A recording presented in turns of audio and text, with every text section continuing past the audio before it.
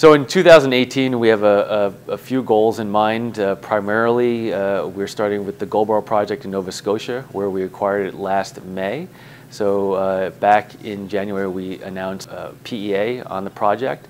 So the major goals for 2018 with respect to Goldboro is to continue exploration and demonstrate the fact that we can expand the known deposit area. We've got to do some more pre-engagement, and as well, we're going to start a feasibility study.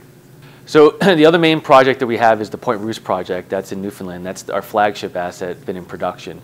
It's producing roughly around 16,000 ounces a year over the last couple of years.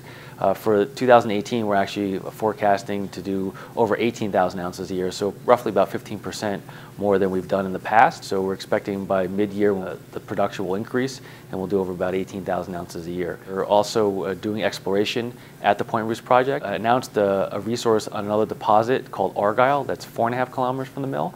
So we've done some exploration there. We're doing a couple thousand meters of drilling as we speak.